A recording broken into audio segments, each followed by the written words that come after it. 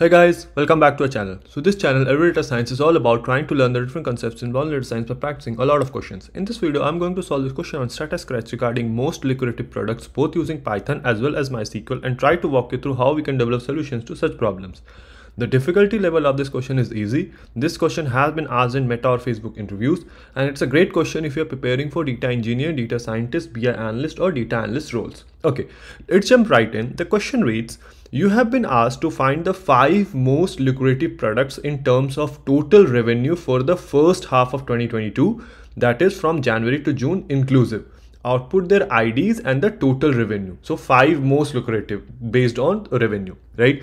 So we are given a data frame called online orders, and our expected output is a pandas data frame with 2 columns, product ID and the total or the revenue basically, right? And it should be sorted in decreasing manner, and you need only the top 5. Okay, let's preview the data frame online order. So it has various columns: product ID, promotion ID, cost in dollars, your customer ID, date, and unit sold, right? So basically, how will you get revenue of each of these? So you just multiply the cost in dollars into the number of units sold, right? And that is going to give you the revenue of each of these sale, right? And then at the end you just sum it up by the product ID.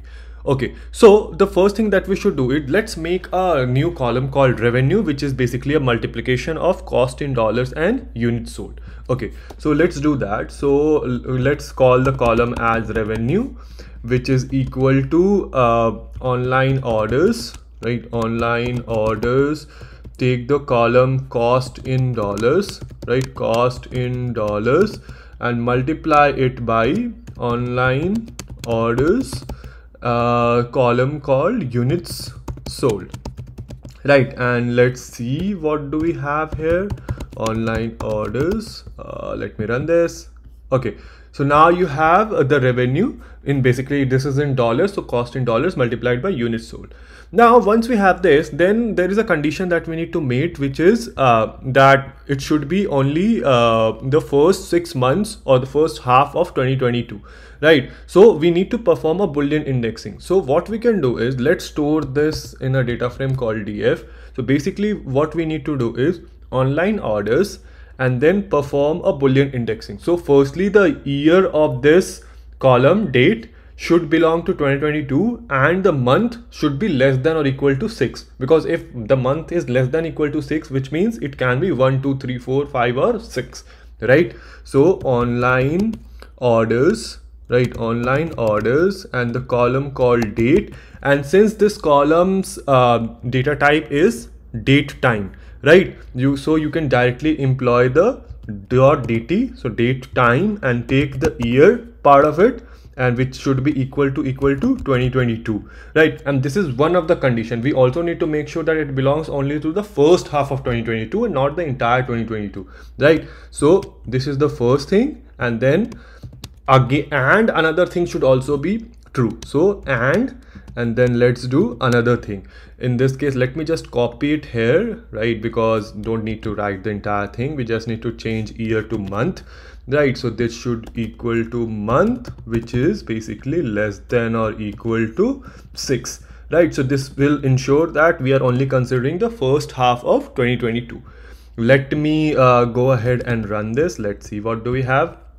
So after performing Boolean indexing, if you look at it, like every data which will be in the first half of 2022, right? So now once we have this, then we are at the required rows that we need to consider, right? Then we can just go ahead and group by the product ID and then take the revenue column and sum it up, right? So dot group by the product ID, and then take the revenue column and then perform a sum. And since we grouped by product ID, to make sure that we have that in our output, because we need that in our output, right?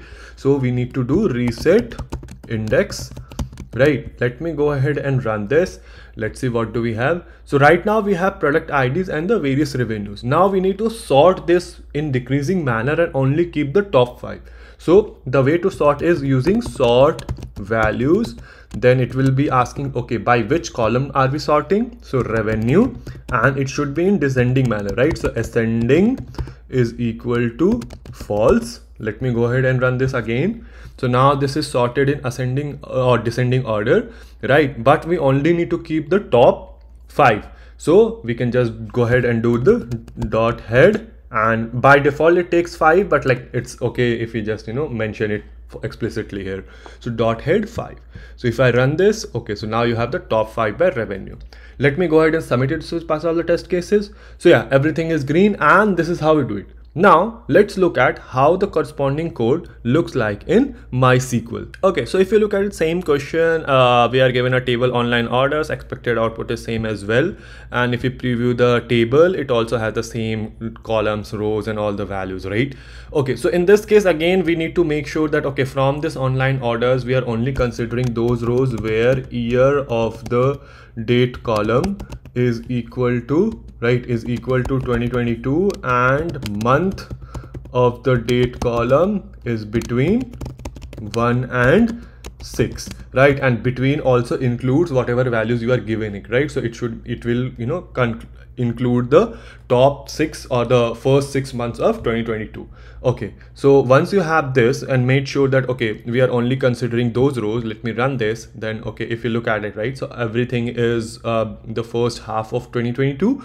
Then what we can do is we can just simply go ahead and group by the product ID, right? So we can go ahead and write group by product ID, right? And then return product ID, and then to calculate the revenue, we can just go ahead and do cost in dollars, right? Cost in dollars multiplied by units sold, right? Units sold.